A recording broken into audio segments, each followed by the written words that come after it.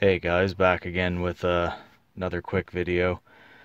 This is going to be just a real quick breakdown and tutorial on how to change an ignition switch in a 98 to, I guess it would be 2004 Cadillac Seville, STS or SLS. This is uh, this is an STS.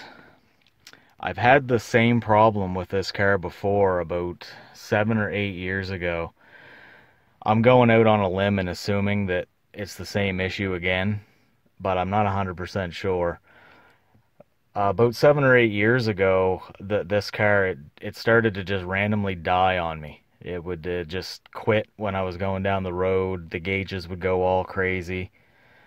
It would start back up, and then the needles in the dash would go all weird, and the lights would come on, and it was throwing like every single code that it could possibly throw. Back then I did a little reading and research and stuff and determined that it was probably the ignition switch. Wasn't 100% sure at that time either, but I bought one, put it in, and it fixed it. Every issue was gone with it, and it ran fine for a couple more years. I stopped driving the car and let it sit for quite a few years, and then when I got it back out from letting it sit, it needed a couple brake lines and fuel line and stuff like that. So I got all that fixed on it and said, okay, well, it's been sitting a while. I got all that done. I might as well start driving it. So I drove it for about a week or so, the beginning of this summer, about 3 or 4 months ago, and all seemed well. It was running great. It was driving it around town for, like I said, about a week or something close to that. And I had to go pick my buddy up at the airport one day, so I took this and I made it all the way to the airport, about a 45-minute drive, and almost all the way back, like literally about 5 minutes away from town here that I live in. And it did the same thing that it did before, except this time it would not start again. I hit the off ramp to stop at a gas station, and when I hit the off ramp, all of a sudden I lost my power steering. I looked at the dash and the tach was sitting on 0 and the car died. I managed to coast it into the gas station parking lot, and it wouldn't start again. It would just crank and crank and crank and crank. The gauges went a little bit funny. The security light kept coming on it. And this time it would not start again no matter what I did. I had to end up getting the car towed back here. So I just sort of parked it in my backyard here, and I forgot about it for about the last 4 months. And I determined that I have to do something with it because snow's on the way, and I use this back part of my yard here beside my garage to push my snow when I plow, and it's right in my way, so I have to try to figure something out with it. The car doesn't have very many kilometers on it, like 120 some thousand or something like that, and since I replaced the ignition switch about 7 or 8 years ago, this ignition switch here would probably only have about 3 or 4 thousand kilometers on it. But these cars are notorious for electrical gremlins, and almost 90% of the electrical gremlins caused in these cars is this ignition switch, because of the voltage apparently that goes through it for all the Bose amp and all the other, at the time, high-end electrical in this car. It all travels through this ignition switch. So I'm just going out on a limb and hoping that that's the problem again with it this time. The only other thing it could be is a bad ground, or the computer possibly flaked out. Usually that's not the case. Computers don't generally flake out in anything, really. So I didn't really get any video of taking everything apart.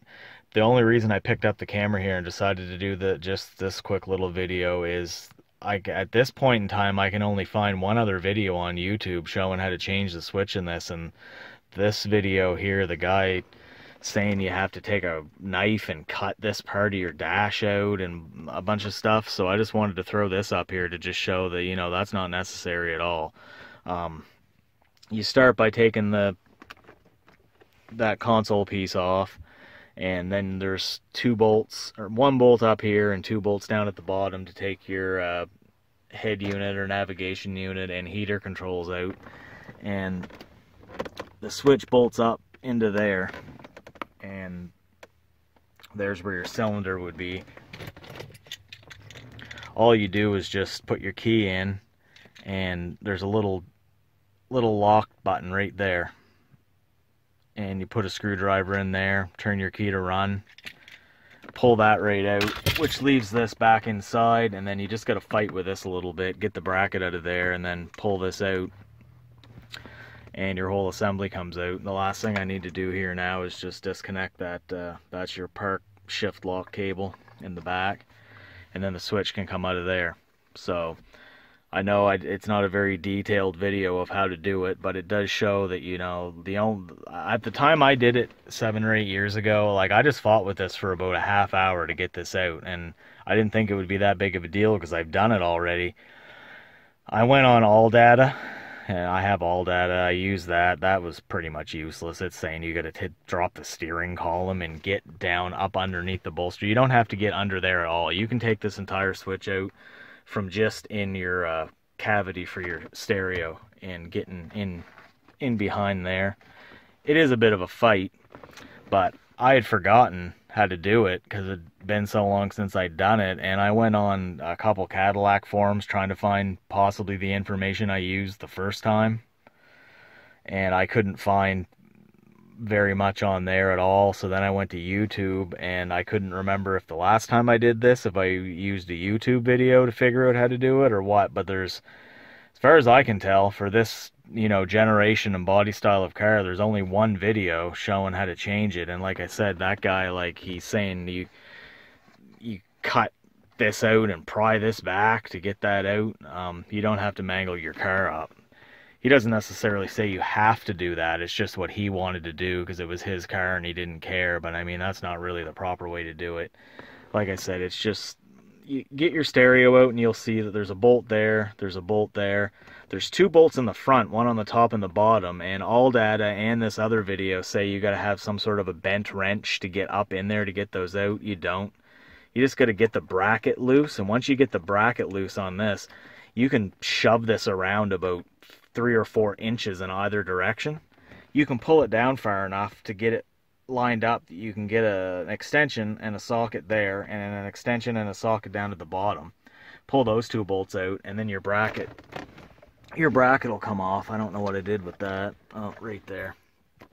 So there's a bracket attached to this thing which sits up in here that holds your cylinder in, and you just got to get those two bolts right there, those two holes on the left and right will be right there and right there. You get that shoved back far enough, you can get a socket. It's 10 millimeter on that and on that. Take those out, fight your bracket out of there off the switch itself, and then you're left with the switch just hanging, and I just had the shift cable there to take off, and then you can disassemble all this and get your switch out. So you don't have to get down under there to get it out. You don't have to get in beside the steering column like All Data and GM states you have to, and you don't have to cut this at all. You can get the whole thing out without mangling anything from just inside here, and getting your two front bolts out from in there without having to get a wrench in through there to get at them. It is possible to do, but so I just figured I'd pick the camera up and at least just show that, you know, you can get it out without having to do those things. And I'm sorry I didn't get any of the footage of actually removing it, but like I said, it's just pretty straightforward. It's a few bolts. And if anybody's watching this video and needs to change an ignition switch in one of these cars and has a question, well, how do I do this because it's not in your video or whatever, you just leave a comment, and I can get back to you and try to help you out, get through it. Alright guys, thanks.